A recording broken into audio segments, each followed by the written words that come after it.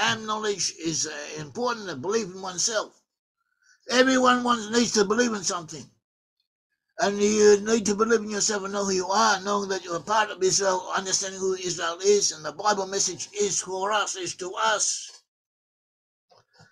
And this is a source of strength, and this should be used.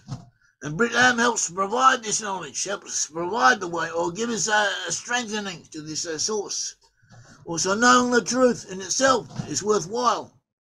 It helps us understand reality. It helps us fulfill ourselves. It adds a dimension to who we are.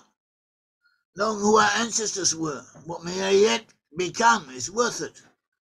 And understanding history is also worth it. Knowing what has happened in the past and its biblical significance is also what Brit-Am teaches and is what worth knowing. And it helps us understand the present and brings us to understanding who we are and also to fulfilling our national obligations. The lost 10 tribes had an obligation to do justice and judgment, to bring a blessing to mankind and to reform the world. And we will give sources and go into this a little bit more detail in a few minutes. And it is still pertinent. The 10 tribes had an obligation to do justice and judgment, to bring a blessing to mankind and to reform the world. The 10 tribes especially also need to help Judah and the state of Israel according to the Bible, according to biblically related sources. This is what being chosen means. The blessings are given to them, were given to the 10 tribes as part of a promise, a blessing that had been promised to their forefathers, but it was also intended as tools to enable them to do what they had to do. And so do each and every one of us. We have what we have. We've given us what we have. We have our families. We have our place in society. We have whatever we do. We have what we earn. We have what we receive. What the Almighty gives us is given to us to do well with it as well as we can. So the same applies to nations and the same applies to peoples. And we have a few more points, but now for a minute, we'll take a break and we'll go back through the people, participants in this meeting, and we'll hear, maybe someone has comments to make, we'll hear them, and then continue. Course of the evening. Okay. Gene? Yair, is it your position that the 10 tribes have to return to Israel under the wing of Judah and all become Jews? No. Good. Thank you. No, we believe that in the end times, when everything is, when the Messiah, son of Joseph, initiates the return of the 10 tribes, and there's a reunion with Judah. In the end times, the land of Greater Israel from the Nile to the Euphrates will be rehabilitated by man and by divine influence, and it will be divided up amongst the 12 tribes, each tribe receiving its tribal portion and each tribe living in that area. In addition to that, the area is already occupied by the 10 tribes. The areas of Western Europe, according to sources, will be considered part of the land of Israel. So not all of the 10 tribes will physically return. A portion of them will. A portion of them will remain where they are. There will be some type of a spiritual event that will transform the areas they now live in into part of the land of Israel. So we have sources on that. Also, we see that the lost 10 tribes should or will undergo a process. They should intensify who they are by remaining loyal to who they are, by remaining who they are, and knowing that in the end times the message is not that they turn into being Jews.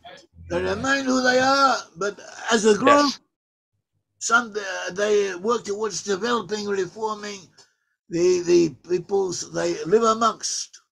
But you also have individuals who want to convert, believe they could convert, and want to become Jewish. They should realize by conversion they become Jewish, and temporarily at least they leave off belonging to where they belong to. And this may be a solution for some people. Some people have in a drive for this. If that is the case, they should go ahead. But we do not encourage it. We do not advocate it. We do not preach it. There are other people who do. And we think they are mistaken in this. But it's none of our business. We go ahead and do our own thing. And this is what we teach, and we have people support us on this matter, and others who are critical of us, even resentful of it, as if we are depriving them of something by holding this position. That is not true. This is the way we see the reality, and take it or leave it. Okay. Yeah, I agree completely. I think one of the hardest things for the reunification of Israel is the fact that we have to come back together as equals. And that's very difficult because the only one that was alive then that's alive now is the Father himself.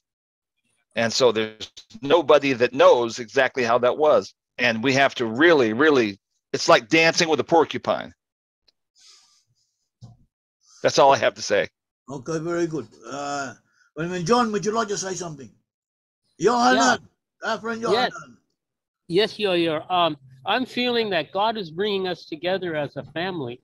And he's teaching us to accept each one exactly where they are, because we're all in a different place, you know. But the key Torah principle is love, you know, to love your neighbor as yourself. Okay, that's right. Very good. Thank you. We'll come back again. Thank you. David, would you like to say something? But everyone try and keep it short. Say something, but keep it short. Sure. I just wanted to add to things that a couple of other people have mentioned, that there are different tribal characteristics. Damon, and we need all of them. Okay. Yes. Sorry, go ahead. What were you saying? So go ahead, Damon. There are different tribal characteristics, and we need all of those. It's whether you're Jewish or whether you're Christian, it says that the 10 tribes must return before the Messianic age can begin. In Romans 11, it mentions the reunification with the 10 tribes. Whether you're Jewish or Christian, that must happen before. And these different tribes have different characteristics. One of those characteristics, and I'm not going to go into this in great detail now, is that the northern 10 tribes, when they saw a problem with the ruling Davidic king, they rebelled. When they saw foolishness in King Rehoboam, they rebelled. And the Jews, on the other hand, remained with the Davidic king because they were loyal. So there are different characteristics. That's a good example right there. I won't go into any more detail, but we all need to come together, because even in that situation, both sides were wrong. Okay, well, just stick with the Bible. Anyway, that's it. Whatever we do, one way or the other, like it or not, we all have to stick with the Bible. Sylvia, would you like to say something? Sylvia, you okay? You hear me? I can't hear you. Oh, okay. You would like to say something later? Okay, I can unmute. Okay. Okay, Sylvia, would you like to say something later or now? I guess later. Okay, very good. I already spoke to you. David, you would like to say something? Can't hear you. Later, I think. Later, okay, very good. Nelson.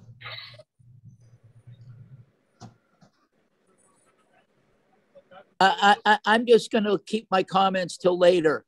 Okay, very good. Laurie, later or? Okay, very nice.